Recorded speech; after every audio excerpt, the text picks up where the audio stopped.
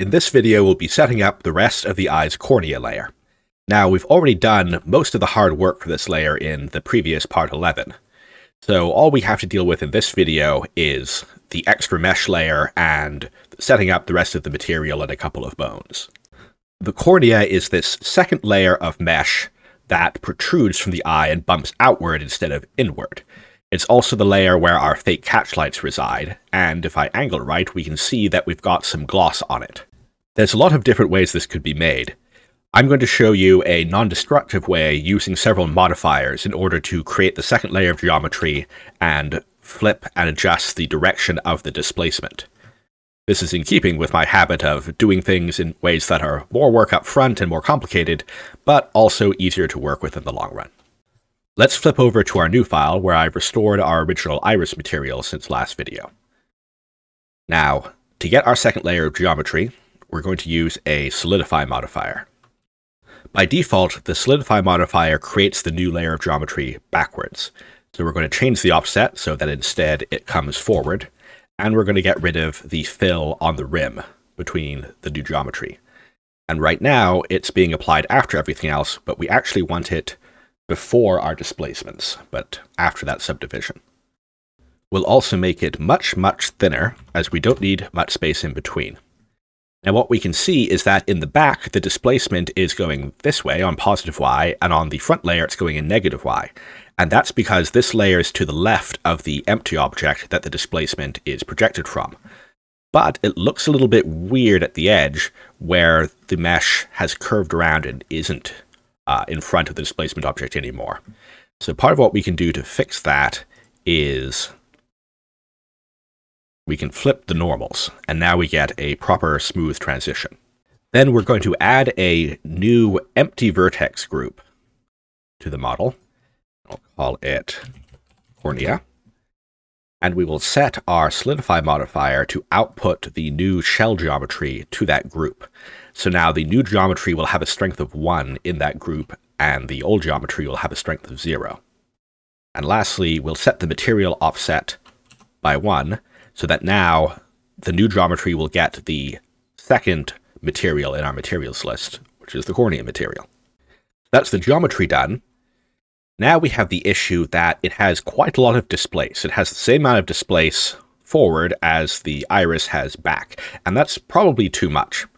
Depending on what you want it to do and look like and how much reflection you want, you could want this amount, but generally it'll be too visible from side angles. So we want to tone that down a bit. We want to reduce the amount of displacement. Now what we could do is make more vertex groups and limit our displace in some way, or apply the Solidify and edit the vertex groups, or do a totally different pair of displace modifiers on it. But the easiest and most non-destructive way is to simply modify some vertex groups. Currently, our displace modifiers are running off the eye left and right vertex groups, but now I'm going to go and change that. I'm going to make some new vertex groups for the left and right, which will be displace.L and displace.R. And then I'll set the displace modifiers to use those instead. Now we'll get ourselves a vertex weight mix modifier. This is a modifier that lets you do things to vertex groups based on other vertex groups, and it's basically like the mix RGB node in materials. So we're going to get our displace left and cornea, and we're going to change it, the mix mode, to subtract. We're going to subtract one group from the other. So right now, the cornea group has been totally wiped out of the displace left group, and the displacement has disappeared from the cornea layer. But we don't want to remove it completely, we want to keep a little bit of it, and I think I'm going to put that to 0.85 or so, because I want to keep some curvature, extra curvature here, that will catch some gloss. And you can use, whatever amount is appropriate for what you're doing. And now I will name that. And I'll go ahead and do that for the right side as well. Now our cornea geometry is done and can be conveniently toggled off by just disabling the Solidify. Now that the geometry is ready, we need to add one more bone to our rig. In the previous video, I mentioned the problem of having the Catchlight bones be mirrored. And that means that one Catchlight is on the right and one is on the left, which isn't usually how you draw them. Normally you have them both on the right because it's supposed to be a reflection. But if we want to keep using bone mirroring, then that's a problem. Now, of course, one way to solve this is you turn off your mirroring and you take this bone and you move it over a bit. Right? Yeah, turn off mirroring. And then you just put it here, and that solves your problem until you make any other edit to your rig with mirroring enabled. And I'm not quite sure how this happens, but I just know that somehow when I'm editing my rigs and I use mirror, it ends up mirroring unmirrored bones or snapping things to some location. And maybe if I pay more attention, I can get around that. But the habit I've developed is I just try to keep my rigs built in a mirrored way, and that means I sometimes add extra bones for non-mirrored purposes. So in the original file, I have done this and stuck them on this extra layer, and we can see that the real mirror of this bone is this bone, but since I want this bone as well, it has a mirror here, and I've denoted the unused bones with a different shape and a different layer. So let's go ahead and make those. The difficulty here is making sure that we make our new bone the same distance from the center as this is. We want it to be over here, but exactly the same distance on X from here as this is. And getting that exact number isn't actually very easy. I'd like it if we could just somehow select this and have it tell us the X distance. And of course, we can select this and copy the X location and then do some subtraction and all that. But what I'm actually going to do is simply get my 3D cursor here, make sure I'm in mirror mode, copy this, and now go to 3D cursor as the pivot point and do a Control-M mirror on X based on the 3D cursor. So that has given us our new bone. And we'll name that to Catchlight 2, left and right.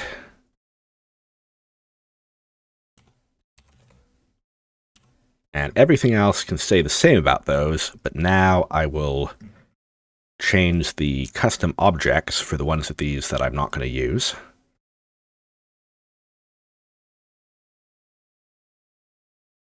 And move them to a new layer.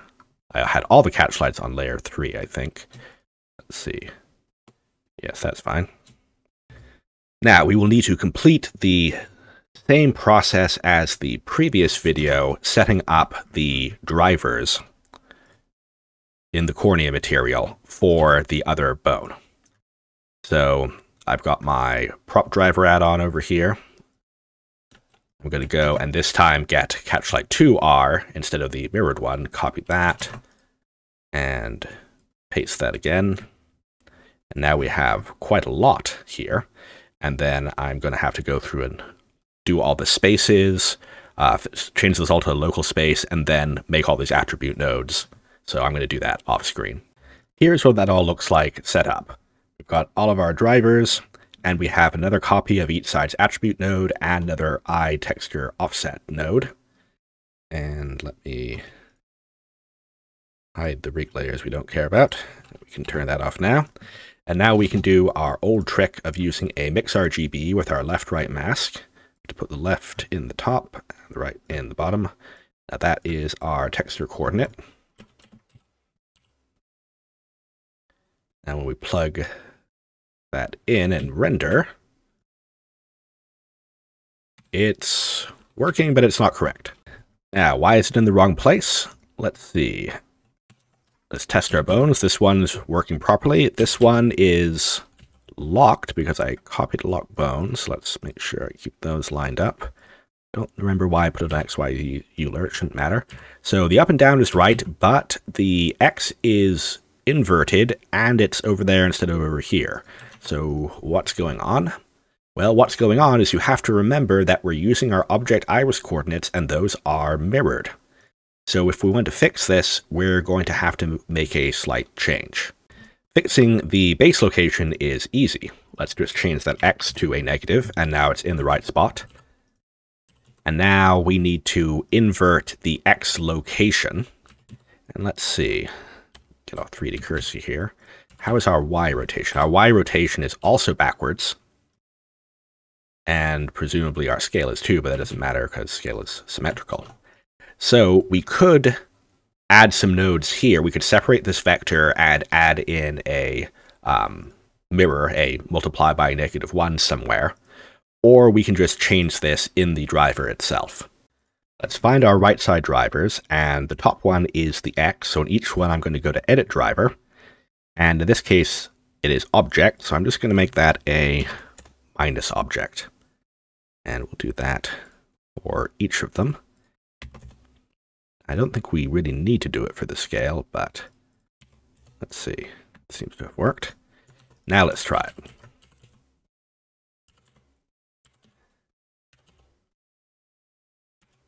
All right, on the rotation, it needed to be the Y, not the X. So I'll undo that on the X and do it instead on the Y. There we go.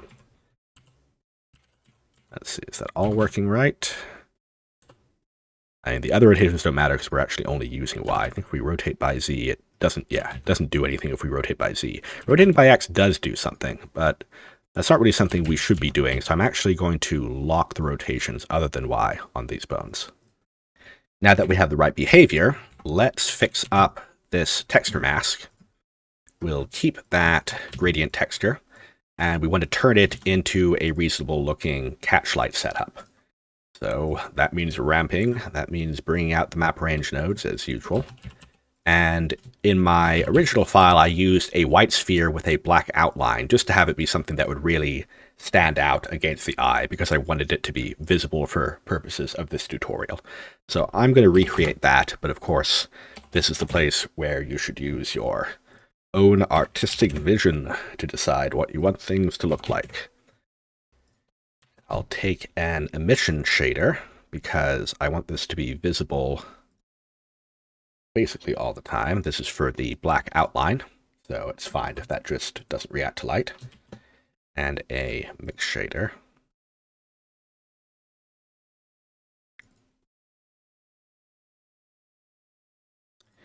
And now we will also grab ourselves the rest of this setup.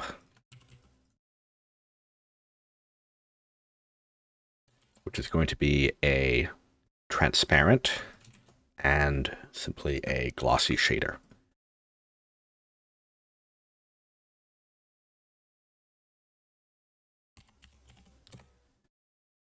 Now we're nearly seeing our material, but on the material settings, we need to go into settings and set the blend mode so that alpha actually works. And now we're seeing something. All right. The wrong area is transparent because I need to invert that. Now it's transparent except where our fake Catchlight is, but the size is way off because we need to turn that down.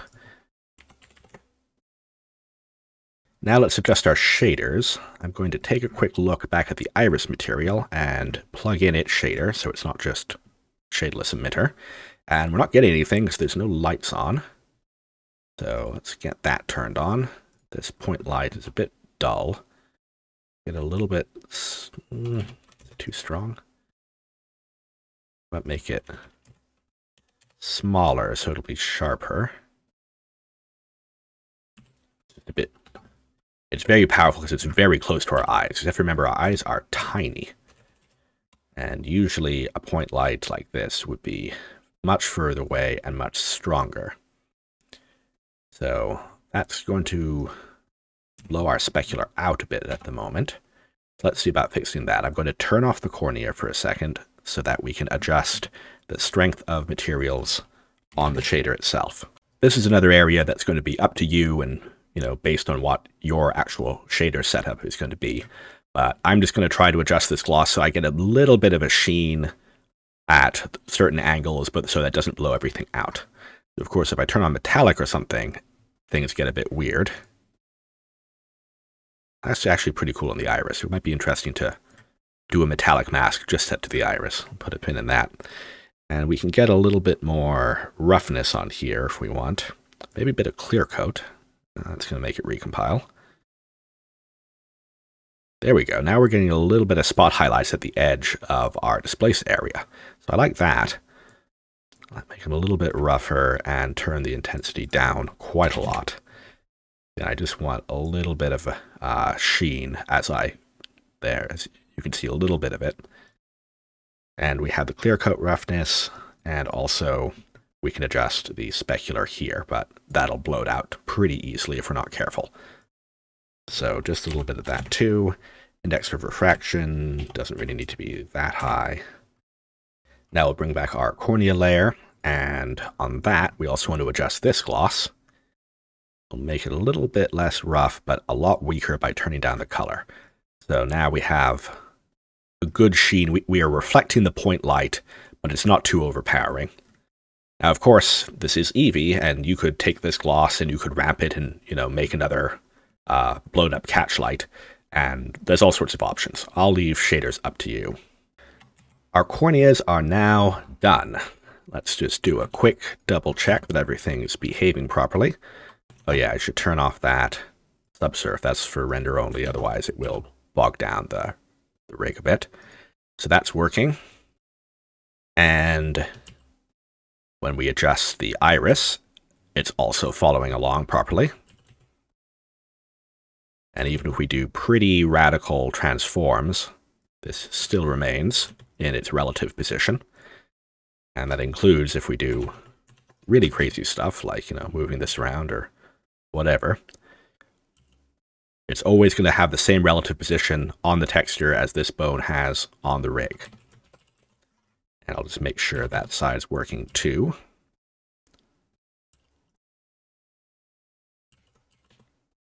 Oh yeah, I better lock the Y locations so that it can't be moved into somewhere troublesome.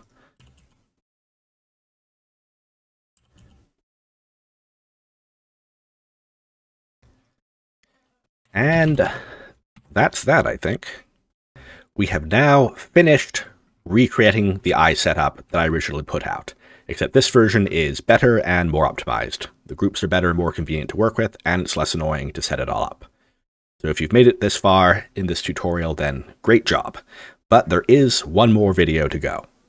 The next and hopefully final video, unless I think of anything I forgot, will be doing a quick overview of everything we've done and then showing how to fit this to a character model and attach it and integrate it into the Rigify rig.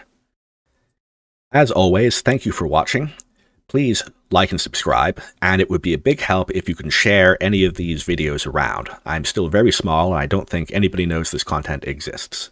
Without your help, it'll be difficult to get it out there.